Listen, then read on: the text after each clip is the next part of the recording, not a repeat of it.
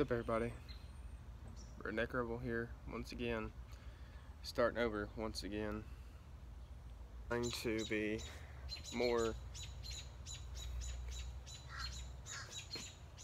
I'm going to be trying to be more consistent with my uploading. I'm going to be putting up better content, and I have the room and the time to do it now. I have taken a lot of time, and it was a lot of considering to make it where I could feel comfortable in taking time for me and my family. I got married today, a year ago, so it's a first year marriage down, but I got married a year ago today, and within a year's time I moved from my little apartment with my wife and took a big shot, a big chance, and started saving. I just knew that I needed to get out of there because I'm not somebody that could live in an apartment for very long. So after about 6.5, 7 months of saving, I got a house. So I bought this house behind me, or I'm buying it, and it's a 2-bedroom, 1-bath little house with a nice backyard. So that will be the new addition. So I have my own room for this kind of stuff that will be coming soon once I get everything cleaned up and settled in there. Going from a guest bedroom to a office again will be kind of a little bit of a transition, but be interesting to start and get everything going there. I've also gone through 2 vehicles since last upload. On my last one, I went from the white F-250 to a Chevy Silverado, and now we're here with my 2009 Dodge Ram 3500 Cummins. So it's a mess. So I'm gonna let y'all know that now, because this is gonna be a project truck for me. It's gonna be a work. It runs solid. It's got nice strong transmission and motor into it, but it's rough. It's rough. I bought it off of a pipeliner buddy I have, and he used it. So it's gonna take some time to get it built up, and I want to bring y'all along and let y'all experience the learning with me, because I'm not a Dodge guy. I've always been a Ford guy, so it'll be a new experience to get to figure out how to work on a Dodge, and not only a Dodge but a Cummins. So I'm gonna go ahead and get started on walking y'all through this. Alrighty, so this is my 2009 Ram 3500 Cummins. Like I said, it is a little rough, but it shows potential. It's got a lot of aftermarket features on it already, and a lot more on the way. And I want to go ahead and walk you up through it and show you all the things that need to be fixed, and the things I'm changing, and the upgrades that I've made already and are soon to be making more. I'll tell you a little bit about those. So let's go ahead and jump in with the exterior on what's aftermarket on it, I guess. So quite clearly, the ranch hand bumper. This is a 2000 and I want to say, he said it was 15. It's a 2015 was when it was bought, but it is a ranch hand. She's solid, but she is rough. Quite clearly, it was worked from Louisiana to western Oklahoma, and 6 years of spent time in both, and quite clearly it's been worked. So it needs to be worked on a little bit. It's got a pretty decent sized dent here, and it's not just something you can pull out with your hand. So I'm gonna have to figure out whether or not I can salvage this, which, I mean, I figure I can, but hopefully I can bend that back out and have all this sandblasted down and repainted black. I'd like to see about even going back and getting the original emblem to put back on there. Then it's got a don't remember the name of it, but it's got this aftermarket grill insert thing, and I don't honestly think it's made for this truck. There's just a lot of error there. I mean, I really don't care for this, the way it fits the truck. So I'm gonna be ordering one. I want to order one the exact same style though. I want to go with, I haven't decided fully yet, but I do want to change the color of the truck to a more of a another blue like this, a deep dark blue, but I want to have more of the sparkle in it, because this one's not really all that sparkly. So I want a little bit of a sparkle to it, and then I want to have this portion here done in the same blue, you know, match it with the body, and have this center part here black, and then do maybe a blue head with the black trim here, or do the blue here with the black nail heads. I haven't decided there yet. Do want to get some aftermarket headlights for it.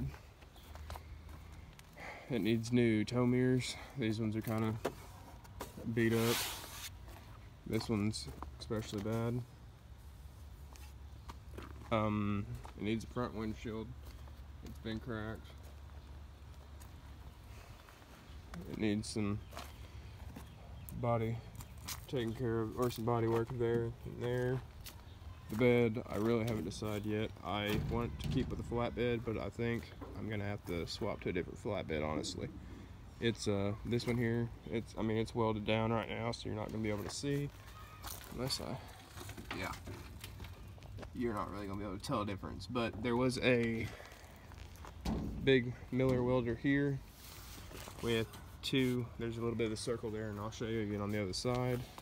There was a big Miller welder on here, along with two smokestacks coming out of the sides right here, or right over there and right here. So it's got holes all right up there. This bed's been worked. It's got the gooseneck hitch there, and then he called it the Cummins. I don't think I'm sticking with the Cummins, but he did call it the Cummins for the fact of this bed and frame was chopped about 2 foot. So it was chopped 2 foot, and everything was scooted back and redone. So he called it the Cummins. I don't think I'm sticking with the name Cummins, but thought I'd go ahead and give you all the little backstory when I told you that. It does have aftermarket rim or tires on them. Not very good. It has an aftermarket, I mean it's leveled, so I mean it's a little bit higher than normal, but I think that's it on the exterior. I mean it's got pod lights up on top there, and it's got pod lights in the bumper there and on the other side. But I think that's it on the exterior portion of the truck. So I guess I'll go ahead and show you the interior. This is where it gets kind of rough, y'all. So it's got messed up on the panel, door panel here.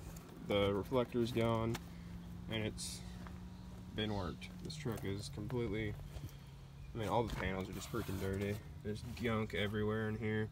And the hydro booster, which is right up there, is leaking.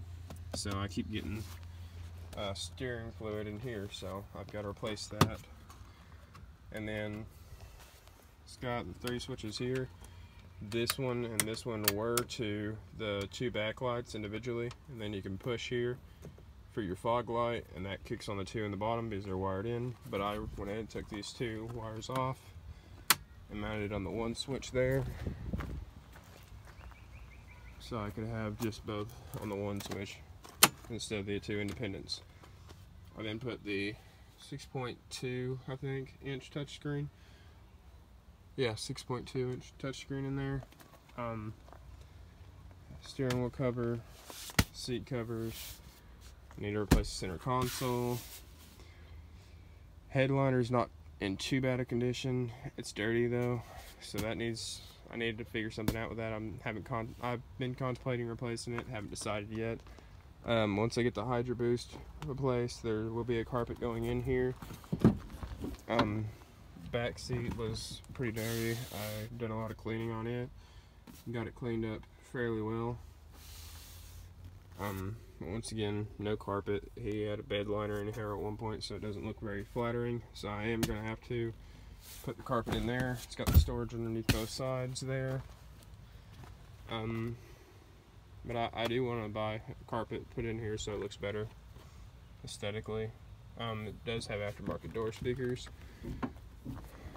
And it's got a Bully Dog 5-stage programmer in it. It's got the trailer controller down there in the floor. And then I'll show you aftermarket's underneath, which is really the main reason I got it. So it is 6.7 Cummins automatic, but it's got the K&A cool air intake on it. It's got a HPP EGR delete along with a Fleece fuel delete right down there. It has the fast fuel system put on it, the Titan fast fuel, I believe it is. I think's what it said.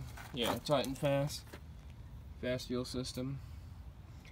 It's got a full straight pipe, 6.5 inch, I believe, straight pipe back to a 12-inch exhaust tip.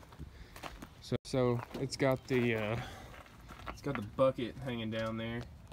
It's an axle dump, which I'll start it up for y'all here in a minute and let y'all hear that. But I have been enjoying the truck. It's a nice truck. It runs really good. Everything works on it. It's always nice. But it's definitely going to need some TLC to get it back to where she should be. So there will be a lot of videos up and coming. I think I've got my Hydro Boost ordered right now, so whenever it gets in, I'll be replacing that, probably making a video of that. When I get the carpet in, I'll probably do a video over that. I don't know, we'll go from there. I do need to run in and grab the keys real quick though. I'll start it up for you. I'll show you some of the inside features that it does come with.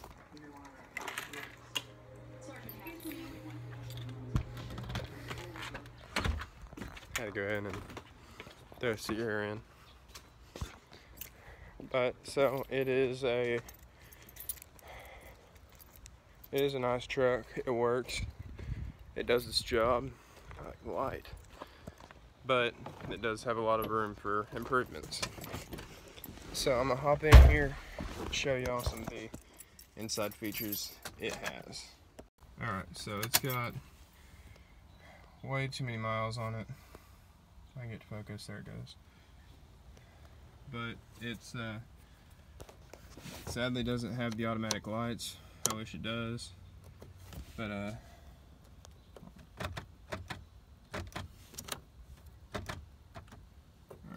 got the fog lights turned on up front. I'll show y'all then, I guess. Same brand pod lights that are in the rear end. And I'll let y'all hear this start up again.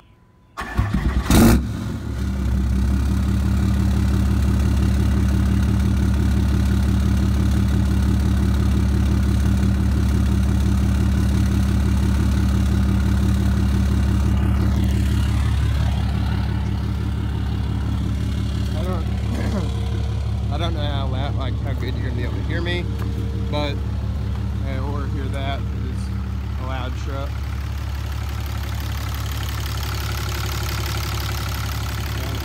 It runs good, so that hopefully will be enough of a sound demonstration, I guess there. But it does have the 5-stage there.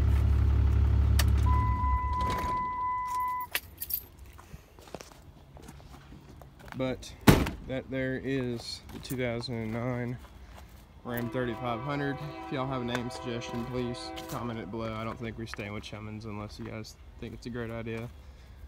But if y'all have any ideas or requests for a future video, please go ahead and leave it below. thank y'all though. I hope you've enjoyed this video and the future content that's going to come out. If you guys do have any suggestions, please leave it below, like, subscribe, and always remember to pack big and spit good.